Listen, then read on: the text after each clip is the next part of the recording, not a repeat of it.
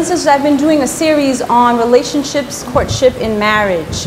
And I didn't expect to continue on this week, but as I started studying even for myself, I started realizing that this is a message that has no end. It is just so deep. And the importance is something that words cannot express. We as individuals really need to take that time to understand, to study what the Word of God has to say, the counsels that He has to give us in regards to relationships, to courtship, to marriage, to the family, to the home, and to understand that Satan is angry and that he has a specific purpose in destroying the home. In fact, I actually want to read to you a quotation that I have taken from Spirit of Prophecy, Volume 1. Because when you see here, when Satan was cast down from heaven, he comes and he sees Adam and Eve, this happy pair, this beautiful pair. And I want to read something to you where it says, this is in regards to the counsel that, well, before I read the counsel that God had given to Eve and Adam, you see that Satan, when he was cast down, began to look at this pair, and he had all these angels with him that were cast down, and he could not believe that he had been cast down. He could not believe that this was actually his condition. He thought it to be something that his mind was envisioning. And the very first thing he thought was he had to do something to cause this happy pair to fall. And at first he was afraid to do so. Spirit of Prophecy says that he was hesitant when putting this plan in his mind, where he said, wow, he felt weak in his ability to actually even do anything to them. And he started to change his mind. He started to waver and go back and forth. And he even went to the angels and said, this is what we're going to do. We have to put a plan forth. And the angels even were hesitant, like, we don't want to do that. But he convinced them that this was the only way that they could now have this position that they formerly had, where God could not cast them out. Now that they had this garden, they could take over. They could work with Adam and Eve to take over. And he actually had to go by himself. He said, no, you guys stay there. I have to put this plan together myself. He could not trust this plan to those angels. He had to sit down and think of this master plan to overcome them, to attack the home, to attack this happy pair. And this is what I want us to study today, because this has been his plan from day one. And he's been so successful, brothers and sisters, so successful. But where does the fault lie? I want us to go to a text in 2 Corinthians. And just so you know, today's title of this message is Marrying and Giving in Marriage Amid Satan's Devices. Amen? Marrying and giving in marriage amid Satan's devices. Let's turn to 2 Corinthians chapter 2. Amen? 2 Corinthians chapter 2. And I want us to go to verse 9. And read to 11. 2 Corinthians chapter 2, verses 9 through 11. Amen? Amen. It says in verse 9, for to this end also did I write, that I might know the proof of you, whether you be obedient in all things. To whom ye forgive anything, I forgive also. For if I forgave anything to whom I forgave it, for your sakes forgave I it in the person of Christ, lest Satan should get an advantage over us, for we are not ignorant of his devices. Many are falling prey to Satan because they are ignorant of his devices. Do we have a responsibility to study the Word of God so that we can know and be aware of what his devices is? Now, I'm not saying, because there are many who take it overboard. There are many who are studying Satan. There are many who are studying what this New World Order is and what the Jesuit plan is. And no, we're not to study Satan. We're to study the Word of God, because everything we need is in his Word. But it says that we should not be ignorant to his devices. Now, do these devices have to do with marriage among husbands and wives? Let's go to 2 Corinthians chapter 11, a few chapters over. 2 Corinthians chapter 11, we want to read verse 2 and 4. Amen? 2 Corinthians chapter 11, verses 2 and 4. It says, for I am jealous over you with godly jealousy. For I have espoused you to one husband, that I might present you as a chaste virgin to Christ. But I fear lest by any means, as the serpent beguiled Eve through his subtlety, so your mind should be corrupted from the simplicity that is in Christ. For if he that cometh preaching another Jesus, whom we have not preached, or if ye receive another spirit which ye have not received, or another gospel which ye have not accepted, ye might bear well with him. Brothers and sisters, did the serpent come between Adam and Eve? Yes. Was she deceived? Yes. What were his devices? For it says here, I fear lest by any means, as the serpent beguiled Eve, that your mind should be corrupted from the simplicity that is in Christ. Now, in this first sin, we see Satan attacking not just humankind, but marriage. How? He introduced false doctrine, brothers and sisters, creating a false sense of purpose. And here in this scripture here in 2 Corinthians, Paul uses deception of Eve as a type of the church being drawn away by a false teacher. Do we see that? Who is this false teacher? God's purpose was that Eve would be taught by Adam, not Adam by Eve. I want us to be very clear in our study today, because a lot of people, especially unconverted minds, have the wrong understanding of what it means to submit to your husband, of what it means that your husband is to be the head. Because in our minds we have it, oh, you know, the husband wants to control me. The husband wants to, you know, not let me have my individuality. No, brothers and sisters, quite the contrary. God has a purpose. And when we understand our roles according to the gospel, we will have nothing but joy and peace individually and in the home. But Satan wanted to adulterate all of this. What does adulterate mean? It means to change. Committing adultery is not just cheating on your spouse. It is changing what God has designed. Amen? Amen. Now, before Satan could attack this marriage, he had to separate Adam and Eve. He had to separate them. Now I want to read something to you here. This is taken from Spirit of Prophecy, Volume 1, page 34. Spirit of Prophecy, Volume 1, page 34.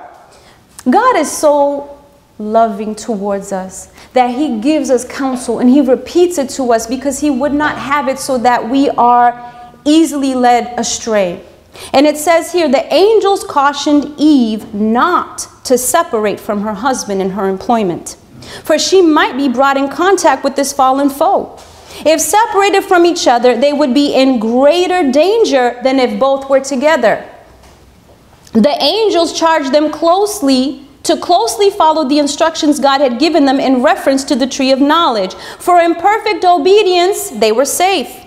And this fallen foe could then have no power to deceive them.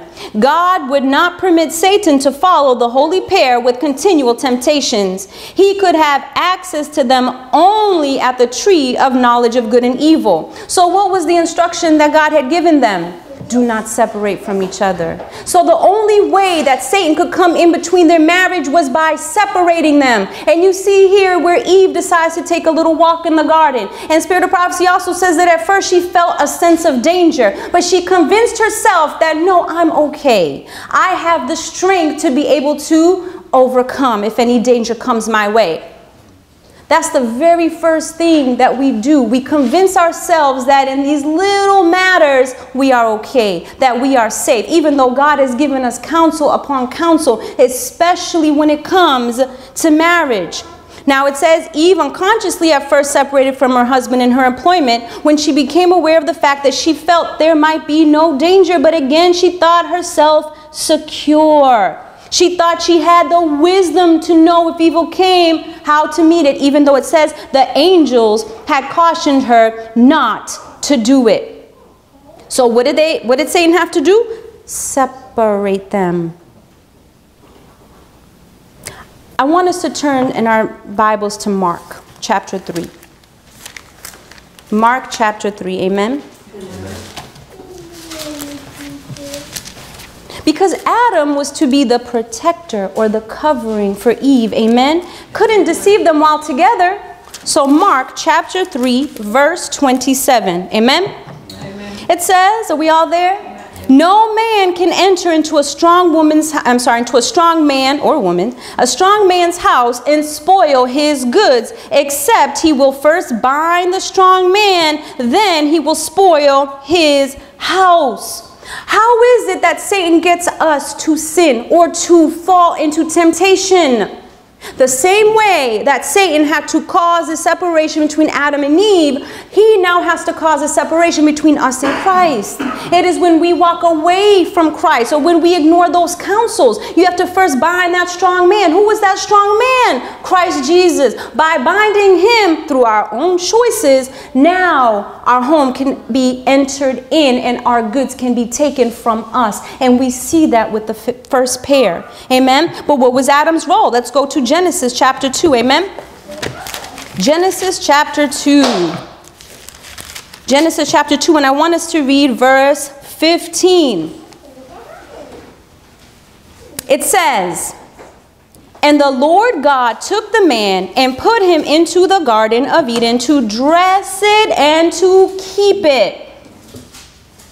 When you look at this preparation that God had given Adam, we went over this in our last couple of messages, where God had given him a home, God had given him an occupation, and God had given him this garden where he says dress it and keep it, and all these things that he gave Adam, it was all in preparation for this woman that he was to receive. Now when you look at this garden, or when you look at this earth, you see that there's a connection between Adam and this earth as a mother to a child, because Adam came from the earth, right?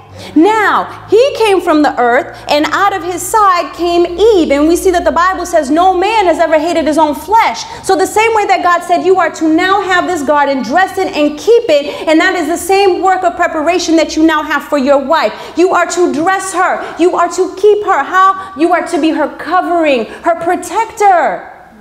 They were to be together. And that way, no temptation could come before them. And this was the only thing Satan could tempt them with. And after that, he could tempt them no longer. He was not going to continue to follow them with these temptations. No, brothers and sisters, but by this one poor judgment that was made, all these woes have come. And brothers and sisters, this is what happened when we separate from Christ and make decisions according to our own will, specifically when it comes to choosing a spouse. Because we choose it for ourselves. And woes come not just upon us, but upon even our children. I was listening to a testimony by Pastor C.D. Brooks. Rest in peace to him. He was giving a testimony about how he had met his wife.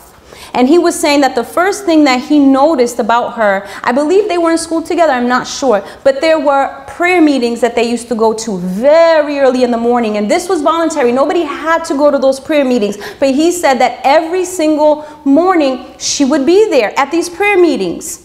That was the first thing. And he said, wow, if I was going to find a wife, that is the circle I would want to look at. Those that are coming to the house of God, those that are desiring to worship, those that are desiring to fellowship with like-minded believers. But he continued to watch him. He said, you know, God had chosen me to have a ministry. There was no question about that.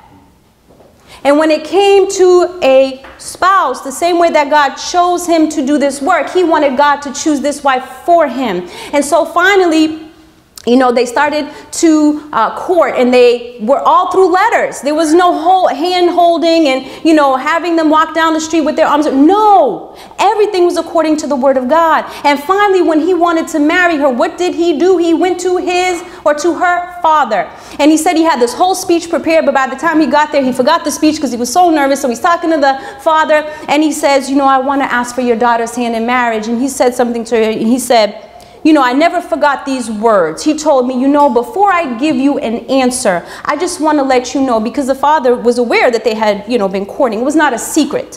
He said, I want to tell you how much I respect the way that you have carried yourself as a single man. Knowing that he is courting his daughter, but the respect, there was no need to be ashamed. And so he said with that, he gave him a blessing. And why am I bringing this up, brothers and sisters? Because when we allow God to choose for us, when we do things according to his word, the witness that it is to the world, where you don't have to be ashamed, where, okay, if it didn't work out, now you're moving on to the next person, the reputation becomes marred, brothers and sisters. But reserving that modesty and knowing, wow, God chose me. You know what he said that I thought was so interesting? He said the same impression that God gave him when it came to becoming a pastor, this calling in his life, was the same way. He knew that this was the woman for him. Why? Through the word of God. Are we diligent students of the word? Do we know when God is speaking? Do we know when God is saying move forward? Do we know when God is saying fall back? We have to know the voice of God for ourselves. Amen? But again, we see that the pair had to be separated. And we see that even in this verse, Adam had a responsibility to protect and cover his wife. I want us to examine Genesis chapter 3. Amen? Because there is principles that we see in this fall. And I want to connect this with this falling in love, this falling in lust, and how this affects all that God has planned for us. Because in Genesis chapter 3, what is the first thing that you see with Eve when she goes to this tree? What you see these things, but the thing that attracts her is emotion. We dealt with this last time, but I don't want to put it to the side. Men and women both have emotions, but women's emotions can often be so strong that it leads them away from reason. Oftentimes they tend to put their emotions, their feelings, what they think, what they desire above the word of God. When she sees this tree, what does the word of God says? Oh, so she saw that it was a tree that was desirous and one that would make one wise, and it looked so beautiful. And even Spirit of Prophecy says how she saw the serpent and how beautiful he was. And the fact that he was even speaking didn't even dawn on her like, wow, could this be the fallen foe? Even though she had all of these counsels from angels and of God. But no, she continues to talk. Oh, wow. You know, and then after she takes of this fruit, she feels this high, this sense of, wow, this can't be bad. I feel so good. If it's so good, it can't be wrong, right?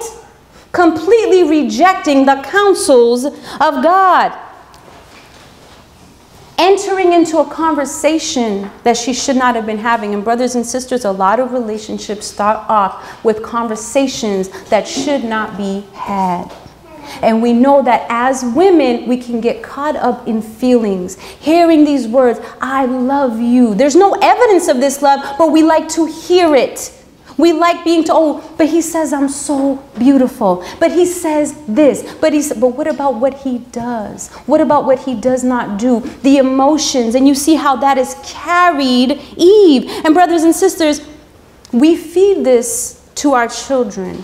And I want you to understand what I'm saying, because what I'm saying is there's nothing wrong with giving your children things to play with. But a lot of times as parents, maybe we've never been taught what a marriage truly is, and we're focused more on the wedding. But even as children, you see little girls with their little dolls, the Ken dolls, the Barbie dolls, and it's so this fixation with marriage and this fixation with children. And a lot of women, it's more of, wow, they're castle building. Spirit of Prophecy even talks about this all day. They dream about when I'm going to get married. What is my husband going to look like? What are my children going to look like? What type of cake should I have? Who am I going to invite? And we never seek to stop and say, Lord, is this your will? Lord, my thoughts seem to be having a powerful effect upon me. Take control of it. That's why the word of God says, casting down imaginations and every high thing that exalts itself against what? The knowledge of God. Bringing everything into captivity.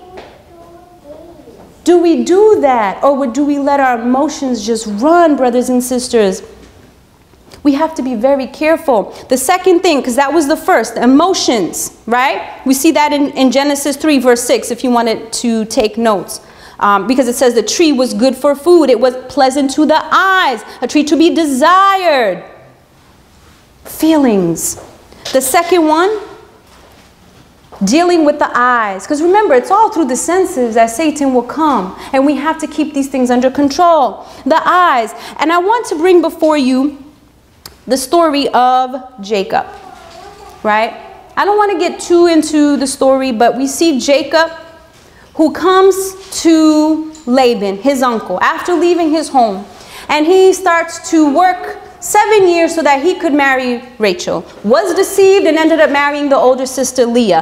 Decided to, well, not decided, he worked for 7 more years because he wanted Rachel. Then another 6 years, 20 years where he did not receive his wages. Finally, he says to Laban, I want to leave. And Laban says, don't leave. You know, you've done such a great work for, stay. He says, okay, this is what I'll do. Give me all of your sheep, okay? And those that have spots and speckles on them, you can keep. Well, I'm sorry, I will keep. Those that have no spots and speckles, you can take and keep yourself. And Laban's like, oh, this is a great idea because, you know, first of all, nobody wants sheep that have spots or speckles on them, right? So he takes these sheep that have these spots and also sheep that are white, pure and clean. And he puts before them these rods, right? Or like these trees that have these spots upon them. And what does the Bible say? It says that the sheep came to eat. The sheep came to drink. And as they were doing these things and they're staring at these rods, thereby beholding, we become changed, right? As they're staring at these rods, they begin to mate. And what happens? They are now becoming changed. They are now developing these spots and speckles. And the sheep that they're bearing now have these spots and these speckles. What is the point of this story, brothers and sisters?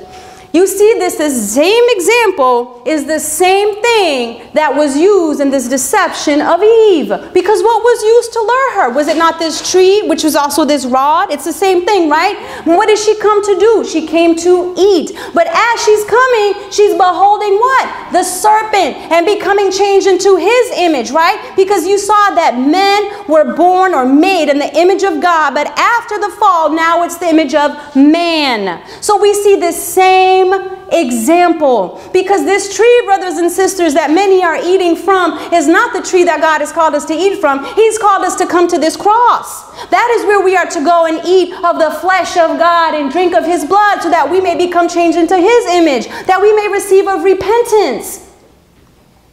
But we are not understanding. We see these things as very light, as very trivial. But brothers and sisters, Jesus is coming for a church with no spot and no wrinkle. But as the church is beholding these things, they're becoming changed, not into the image of God. So we have to be very careful. We see these emotions, we see the eyes, and you can even write, well, before I go down to even dealing with Jacob, you see even with the eyes, and this is very interesting, calling it the Leah syndrome. I'm sure some of you may have heard it or heard messages dealing with Leah. I want to focus on her for a little bit because Leah was the one that was the firstborn, and she was given to Jacob to marry. And actually, let's go there. Let's go to Genesis chapter 29. Amen. Genesis chapter 29 and in verse 16, amen? Amen. By beholding, brothers and sisters, by beholding Satan and his false theories. Genesis chapter 29, verse 16, I'm sorry. And Laban had 2 daughters. Are we all there? Laban had 2 daughters. The name of the elder was Leah, and the name of the younger was Rachel. Leah was tender-eyed, but Rachel was beautiful and well-favored. Who did he choose? Who did he want? Rachel, because she was beautiful. Now, the very first thing you see with Jacob, when he saw, actually go up a little bit in verse 9.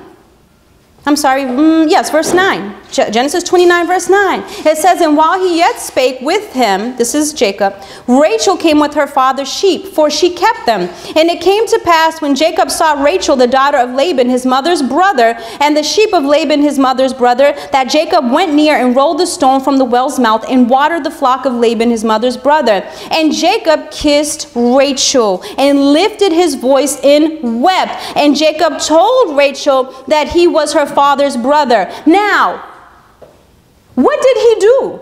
He kissed her. He should not have kissed her, right?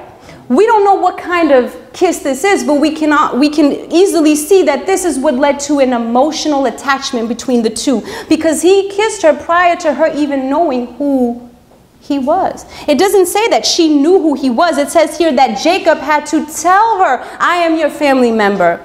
So here, before Laban ever stole from Jacob, Jacob had stolen from Rachel. He did not go to the father. No, he went directly to her. But it goes on, it says that Leah was tender-eyed. Do you know what tender-eyed means? She couldn't see well. Her vision was impaired. Now, I want us to understand this when dealing with the Leah syndrome, that we'll call it. This Leah with this vision that was impaired, who does that remind you of? The Laodicean church, right? Blind, they cannot see. So here we have Leah who cannot see, or you can see that lacks this spiritual discernment, desiring for this man to love her, but he does not. He loves Rachel. So what does she do? Going on to verse 30, where it says in Genesis 29 verse 31, and when the Lord saw that Leah was hated, he opened her womb, but Rachel was barren, and Leah conceived and bare a son, and she called his name Reuben. Why isn't it that it was Jacob that named the child? He had no interest, brothers and sisters. You see women having children believing that this is somehow going to win the affections of the man or win the love of the man. But he did not even name the child. It says, for she said, surely the Lord hath looked upon my affliction. Now, therefore, my husband will love me. No. Verse 33, and it says, and she conceived again and bare a son, and said, because the Lord hath heard that I was hated, he hath therefore given me this son also, and she shall call his name Simeon. Again, she's naming the child because Jacob has no interest. Going on, and she conceived again and bare a son, and said, now this time my husband will be joined to me. Now that I'm having this third son, surely he'll want to be one with me. No, it says, because I have borne him 3 sons, therefore his name was called Levi. And she conceived again and bare a son, and she said, now will I praise the Lord. Therefore she called his name Judah, and left bearing. Who comes from the line of Judah? Christ. It wasn't until she received Christ that now she said, now I will praise the Lord, and she left bearing. She wasn't trying to conceive for the purpose now of having this man join with her or having this man love her. Brothers and sisters, oftentimes women in their emotions, they will feel as though they have to win the affections of man. But we realized and read and studied with Adam. Adam saw and knew that she was the one and said, this is bone of my bone and flesh of my flesh. God brought the woman to him, not the other way around. You don't have to go looking for a man, sisters. God, if it is his will provide.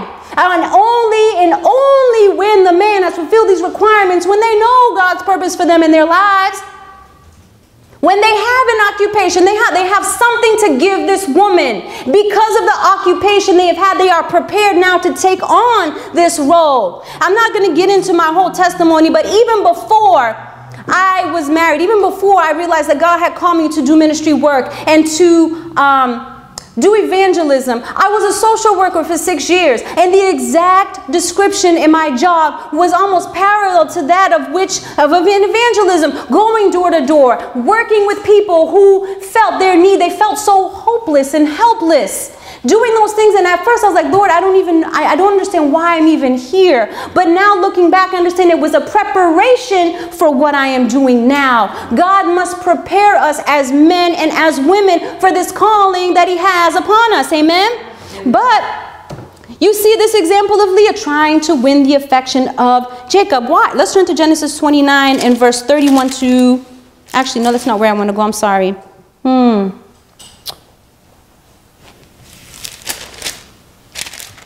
We see here that even in Genesis, I believe it's in chapter 3, in verse 16. We can stay there for a moment. God has put something in women naturally. And I'm going to touch on this as we go into the study. But it's everything that God has put in us naturally, Satan will pervert. Because even where you see in Genesis chapter 3, in verse 17, amen. Genesis 3 verse 17. And unto Adam he said, because thou hast hearkened unto the voice of thy wife, and hast eaten of the tree which I commanded thee, saying, thou shalt not eat of it. Cursed is the ground for thy sake. In sorrow shalt thou eat of it all the days of thy life. So because of sin, now what does Adam have to do? Adam now has to till the ground. He has to work now for his food, right? Now, this, although it was saying, it says that in sorrow shalt thou eat of it, this was a purpose, because this brought joy to Adam, because the purpose of it was character building. But you see how Satan has perverted it, where people feel as though I don't want to work. The ultimate goal in life is to get to a point where you can retire early and just enjoy your life. No working involved. You want servants. You want people in your house, maids. And brothers and sisters, everything has a role. Working has a role. It is for character building. But everything has been perverted, brothers and sisters. Everything has been perverted. And the number 3 that I want to touch on is dealing with false doctrines. And I want to go to a scripture that has been misapplied, misinterpreted, misquoted. 1 Corinthians chapter 7. And you will see and hear many people quote this text in reference to marriage and why they must hurry up and get married, regardless of what God has to say, right? False doctrines. Has Satan's devices been taught as doctrines? Amen. 1 Corinthians chapter 7, and I want us to go to verse 9. Actually, verse 8. Actually, verse 7. Verse 7. Okay. 1 Corinthians chapter 7, verse 7. Amen? Amen. It says, for I would that all men were even as I myself. This is Paul speaking. Let's really pay attention. It says, but every man hath his proper gift of God, one after this manner and another after that. I say therefore to the unmarried and widows, it is good for them if they abide even as I. But if they cannot contain, let them marry, for it is better to marry than to burn. How many have heard the scripture? Do you know what it means when it says contain? Temperament or temperance. But this scripture is many times used to turn the concept of conversion into confusion. And even as we're reading this, let's go to 2 Peter chapter 1. Amen. 2 Peter chapter 1, verse 4. Are we there? 2 Peter chapter 1 and verse 4. Amen. All right. Now it says, whereby are given unto us exceeding great and precious promises, that by these ye might be partakers of the divine nature, having escaped the corruption that is in the world through lust. Brothers and sisters, how can one who has escaped the corruption that is in the world through lust have to hurry up and get married except they burn? Have you thought about that? The connotation is given that some people are so weak and so needy that when it comes to romance and intimacy that they need to marry or they will burn. They have preached this idea that marriage is what gives you power to overcome the lust of the flesh. Not the gospel, not the sanctifying power of the word of God, not the 3 angels message. It's that, because first of all, conversion is a prerequisite to marriage. But we have made it that marriage is this prerequisite to conversion. Oh, if I get married, then, okay, I'll be able to control myself. Brothers and sisters, no. If you have that mentality, you are going to abuse your spouse. And not only that, you will never feel fulfilled in marriage. You will go outside the confines of marriage to fulfill your lust that you have never had under control because you were never converted to begin with. Do we see that? Amen. And if you read this text in its entirety, going back to 2 Corinthians or 1 Corinthians, amen, let's really break it down and see what is Paul speaking of. 1 Corinthians chapter 7, amen. 1 Corinthians chapter 7. Are we all there? Amen. Okay. Now, the remedy for the problem is not marriage, brothers and sisters. It's the power, the mighty power of the gospel. And in 1 Corinthians chapter 7, verse it says in verse 7, for I would that all men were even as I myself, but every man has his proper gift of God, one after this manner, one after another, or after that. Now, it's interesting how people will take what Paul is saying about the marriage and the burning, but they run with it. But yet when it says here, I wish that every man would be as I, why don't they quote that text? Because was he involved in a relationship? No. But why is he saying, I wish that every man would be as I? Because when someone is not married, when they are single, they're not hindered. They're able to do the work of the gospel without any hindrances. And he says, I wish that all men could be like that. But it says that every man has their proper gift. God has not called everyone to be single. Some may, that may be their calling, but he has not called everyone to also be married. Every man has their own proper gift. Some are to be, even it says in the word of God, to be as eunuchs. But it doesn't say that we must marry because that way we will burn if we don't. That's not what it's talking about, brothers and sisters. Context. Why can't we quote where it says, Paul says to be even as I? Single. But nobody wants to hear that. People want an excuse to do what they want to do. Well, I'm with this individual. We've already become intimate. We might as well get married or else we'll burn. Brothers and sisters, that's your mentality. You're already going to burn. Because your understanding of what conversion is and surrender to God, we don't have that. Do you see why it is so important that we know what true heart surrender is before even contemplating a family? I want us to also write down number 4. Write down number 4. Because what number 4 is basically Satan using women in his first attempt to destroy the church, and that's the same way that he will use women in his last attempt to destroy the church. So again, Satan used women, or used Eve, in his first attempt to destroy the church, and he wants to use women in his last attempt to destroy the church. Let us examine. Genesis chapter 3, verse 16. Amen? Genesis chapter 3, verse 16. Okay?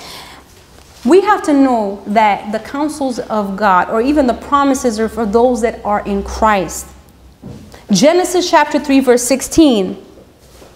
I want us to see in this text where Satan is going to focus his attack and multiply his devices to pervert what God has said.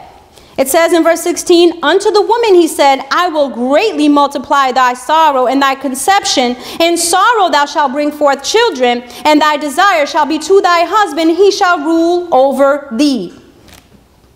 We're going to break down that scripture, but in connection with the first part of that scripture where it says, unto the woman, I will greatly multiply thy sorrow and thy conception, I want us to connect that scripture with 1 Timothy chapter 2. We're going to come right back to Genesis, but 1 Timothy chapter 2, amen? 1 Timothy chapter 2 and verse 15, amen? Amen. It says, notwithstanding she shall be saved in childbearing, if they continue in faith, in charity, in holiness with sobriety. Women to be saved in childbearing. Okay? Now, connecting that with Genesis, where it says that the sorrows will be multiplied, what is the spiritual application of this? In Genesis chapter 3, verse 16, I will greatly multiply thy sorrow and thy conception. Do women have sorrow when it comes to childbirth? Yes, but how greatly those sorrows are multiplied when you are unequally yoked. Now, even the spiritual application of this text, I will greatly multiply thy sorrow and thy conception. Looking at that as soul winning.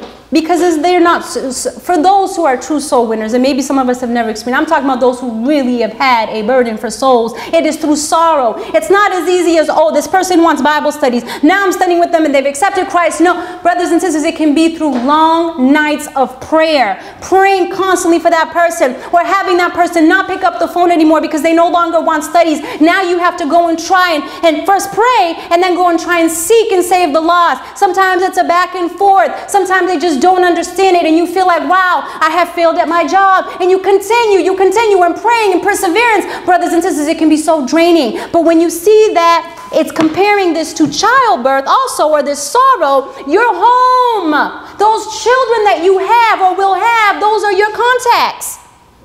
And how sorrowful it is when one spouse is not converted. Unbeliever with an unbeliever. Let's even take Christians into account. We've already spoken about the fact that being a believer does not so much mean I accept the Sabbath, I accept this, I accept that. Do you know Christ?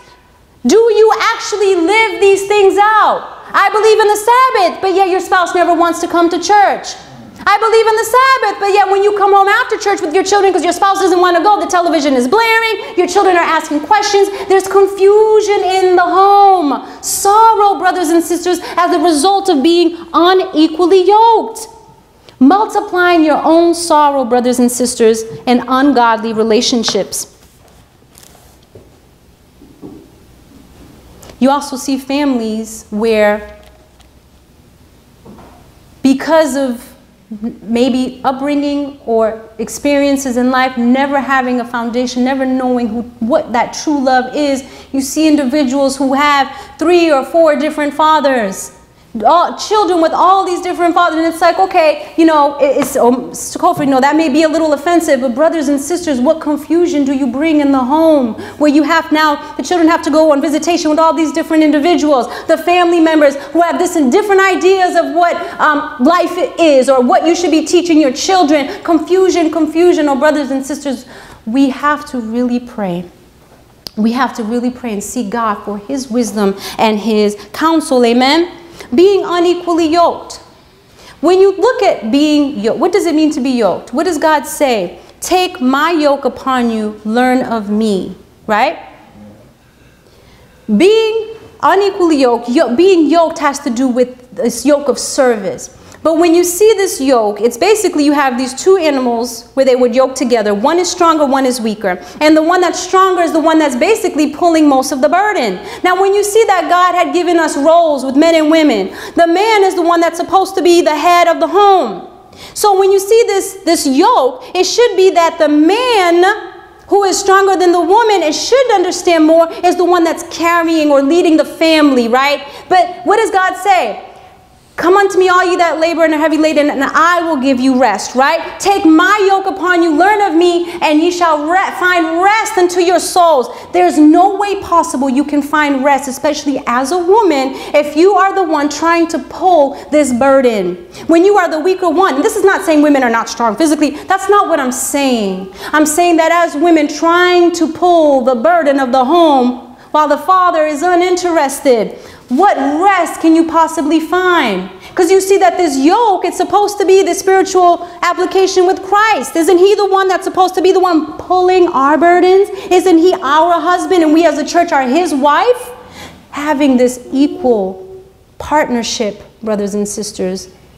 Praying in all things. That's why the spirit of prophecy says that if you see someone that you could even think may be the one, if you're used to praying 2 times a day, pray 4. If you're praying 4 times a day, pray 8, twice as much. Because this is where Satan attacks. It's in the families.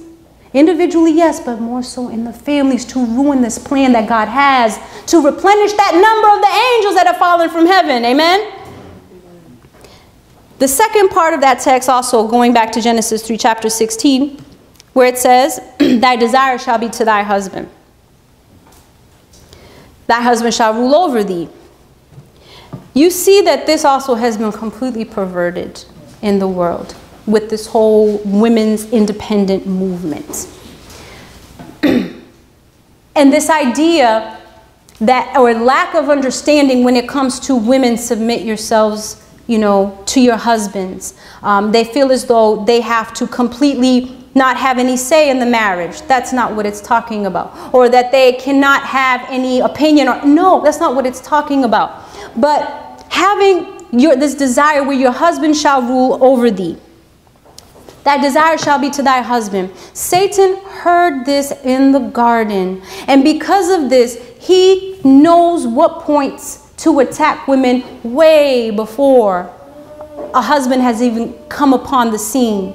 It's this emotion, it's this desire. You desire to be married. And we touched upon this last time where women feel, and men too, you know, I have to be married. I can't live alone for the rest of my life. I will die if I don't get married. And you know, he's paying attention to me. So you go with whatever attention you're getting. And this has been something that has been going on even in the world, the worldly standards. But I want to read something to you taken from Testimonies chapter, or volume 1, page 421. Amen? And isn't the idea in the world to be single and free? You know, who wants to be married? You know, you got to live it up while you're single because now you're free. Because when you get married, you have to tie the knot. You see all the things that are associated with marriage? Tie that knot because you're never going to be able to be happy again. And even, just as a side note, bachelor parties, bachelorette parties where you see men and women, you know, having intimate relations with people, having strippers come to these parties to celebrate before you actually get married. What perversion has come of this? You're about to unite yourself with someone, become one flesh with them, and grow in grace, and this is what you do the night before? Twisted perversion, brothers and sisters. But reading here, it says, those who feel called out to join the movement in favor of women's rights and the so-called dress reform might as well sever all connection with the third angel's message. The spirit which attends the one cannot be in harmony with the other. The scriptures are plain upon the relations and rights of men and women. This is pretty profound, brothers and sisters. Those who are in favor of women's rights, they might as well sever all ties with the three angels' message because there's no connection with them. There's no harmony. You know, I remember there was a documentary I watched one time dealing with this woman in the women's independent movement. And this woman said, she said, you know, when Adam and Eve before sin, they had dominion over the world, over the earth. But now, sin has come into this world. It's time for us as women to now take our dominion back. This is why we wear pants. This is a woman saying this. This is a woman who was in her 50s. This is what this is why we wear pants. This is why we do this. We must take our dominion back. So because we are equal to men. Now, that was what God had intended. We're to be equal, right? But now because of sin, the husband is the head. But put in its proper perspective and understanding, this is what can bring true joy and love in any home, by understanding your role as a woman, by understanding your role as a husband. I've said this before, even with my husband and I know what's required of me as a woman, but does that mean that he would not do something for me if I was not able to do it? Should he say, no, I'm not washing those dishes, that's your role, I'm not making it, where's my dinner? Could you imagine living that kind of life? You know, and I remember when I was younger, I had gone to a relative's home. And even at that young age, I really, you know, I thought it was odd because as soon as it was snowing that day, and my cousins were there and everything, and the husband came home. The mother had rushed back home, cooking dinner, you know, trying to clean the house. The husband literally came, and he was covered in snow. Right at the front door, took off his hat, threw it on the floor. Took off his outer garments, threw it on the floor. All these things, his boots, threw it on the floor.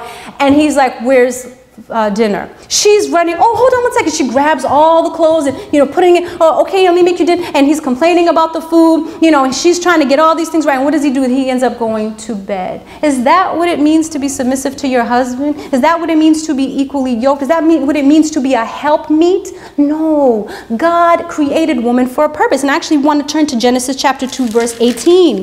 This is, God did not design marriage so that a man could have a slave. No, there's a partnership. There's a purpose. Genesis chapter 2, verse 18.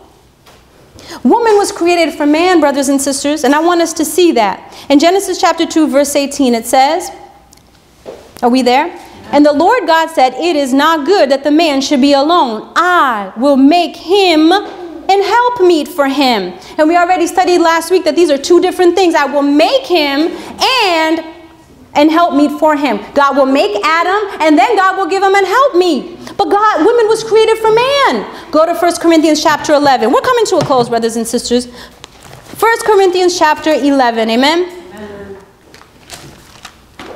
In 1 Corinthians chapter 11, I want us to read verses 8 through 9. Amen? Amen. It says in 1 Corinthians chapter 11, verses 8 through 9, for the man is not of the woman, but the woman of the man. Neither was the man created for the woman, but the woman for the man. What was woman created for, brothers and sisters? For the man. It is deeply embedded in a woman's makeup to be for man a helpmeet. It is in us. This is our desire, would be for man. But the purpose of her creation and true happiness is only found in this calling.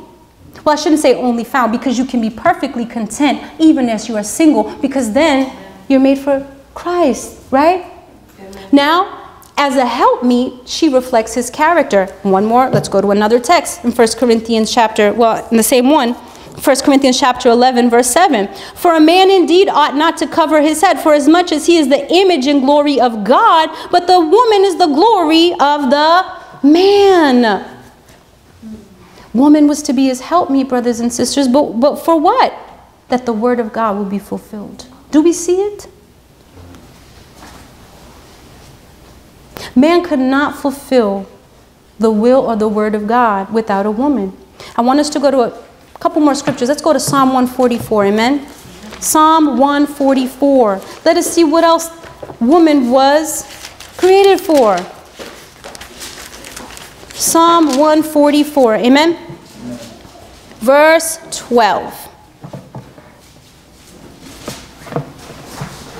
It says, Psalm 144th division and chapter 12.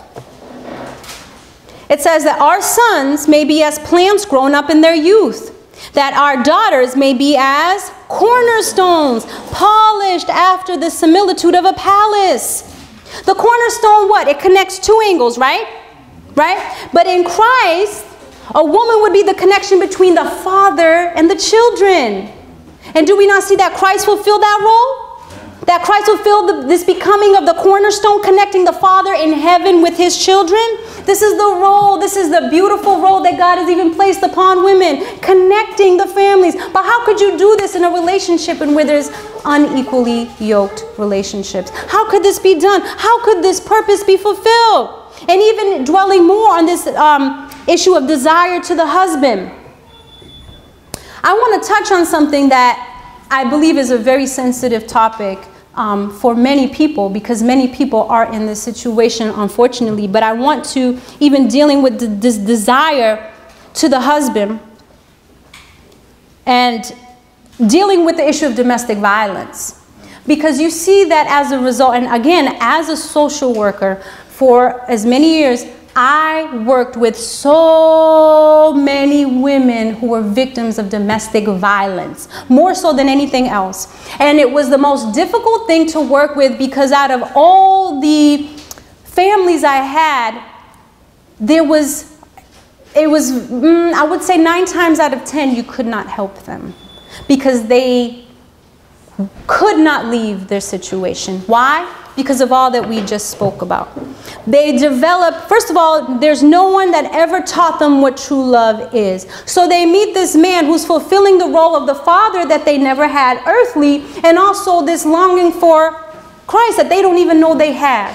So you meet these men who win them over with words. Physical abuse takes place, and there's a cycle where they're physically abused, and now, I'm sorry, I love you, I can't live without you. And then there's manipulation. If you leave, I will commit suicide. And then they feel like they have to stay, and it's this back and forth. And when they would come to me for help, it was draining. I would spend hours on the phone trying to get them into a domestic violence shelter, and a majority of them would leave within a couple of days. Why? Because this desire that they have for that man, this emotional connection that is so hard to sever, which is why it is important as women that we know Christ far before anything else. Before being careful what we're beholding, who we're beholding. All these things have an effect upon the mind. But with domestic violence, I want us to turn, this is the last scripture we're going to, 1 Corinthians chapter 3, amen? 1 Corinthians chapter 3. And I want us to read in verse 16. Oftentimes, brothers and sisters, the desire for a husband is greater than reason. The desire is directly in conflict with this chapter right here. I want us to go 1 Corinthians 3, verse 16. Amen? Amen. And it says, know ye not that ye are the temple of God, and that the Spirit of God dwelleth in you? If any man defile the temple of God, him shall God destroy. For the temple of God is holy, which temple ye are. Women, and I'm not saying that it's an easy thing, because I could not imagine being in that situation. I don't believe any woman grows up saying, this is the type of situation I want to be in when I get married. This would be ideal. No. They have other ideas of what they would want in their life. But this scripture right here, do you not realize? Because another thing was difficult with women who are in these type of relationships is, even though police can be called to the home because of the fighting and the arguments, that woman will defend him to the grave. The police will call. They will even take the charges upon themselves. No, you don't understand. Everything's okay with me. And they'll even go to jail in place of that man to defend that man. But do you not realize that you are aiding and abetting that individual? You are helping him to break the law of God, because it says that you are the temple of God, that the Spirit of God dwells in you, and you're defiling that temple by allowing and aiding, abetting, and allowing an individual to put his hands on you, to destroy this temple that God has given us, to destroy this temple that has to serve a higher purpose. We have to, as women and as men, know the value that God has placed upon us, to know that even if you were the only individual on this earth, Christ would have come down from heaven and died for you, suffer and die for you. Oh, what Christ had to do to help us. You see, even this conflict, I've shared it many times in my messages, and we were talking about this even last Sabbath, where you see that everything that Adam failed, Christ had to come now and undo, and with blood and sweat and tears. But you see this conflict that Adam had in the garden, because it says that as soon as Eve came to him with this fruit, he immediately knew what was happening. He immediately knew that she had been deceived. He immediately knew that she had to die. And it says there was this long conflict in his mind. What do I do? Do I eat of this fruit and die with her? God will not give me another wife. What do I do? He remembered the conversations he had with the angels. He started to think about the relationship that he had with Christ. And after all of that, he said, if she has to die, I will die with her. And he quickly took of that fruit and he ate. This conflict that he had, but he made the decision that women, Eve, that represents the church, I will die with the church in their sin. You see the same conflict in the Garden of Gethsemane. Both are in a garden, right? But you see Adam, where he failed in the garden, Christ now had to come and overcome. And you see this long conflict with Christ in the Garden of Gethsemane, where he's sitting there sweating drops of blood, pleading, God, not my will, but thy will. And finally, after pondering and Satan coming at him with temptations, they will never accept this plan of salvation. They will never accept you. You see him with this battle, this separation. Adam chose to have a separation from the Father, chose to have a separation from Christ. But Christ said, Lord, if I die and this sacrifice is not accepted, I risk losing this relationship that we have. I risk this eternal separation, and not one of us can fully understand it, because we don't know what it's like to have this unbreakable relationship with God, in which we would rather die, in which we would rather not have breath in our body than risk not praying. Daniel felt that way. To tell him you cannot pray was as telling him that he could not breathe the very air which he breathes every day. It was that same concept. But you see that Christ in this agony in the garden chose that at any cost, because he saw all of our faces, he chose to die for the church. He had this agony and this conflict. He knew what he was risking, but he chose it because he said his love for us was even greater. Had to undo all that Adam had done, that his purpose in us could be fulfilled. And when we begin to behold Christ, when we begin to understand why was woman created? Why was man created? What is the purpose of marriage? Our thoughts will begin to change. We will have higher, holier purposes. We will understand that true love is a high and holy principle, not a feeling, not an emotion. We will understand that as a man, your role is to cover and protect your wife. And as a woman, that you are the cornerstone in this wife and husband relationship, allowing the father and the children to be connected as God is to us. But until then, you will see our standard as being as that of the world, where people are constantly dating, trying to find the right one, trying to find this love that does not exist in the world, trying to find a love that will die tomorrow as soon as the trials of life come upon you.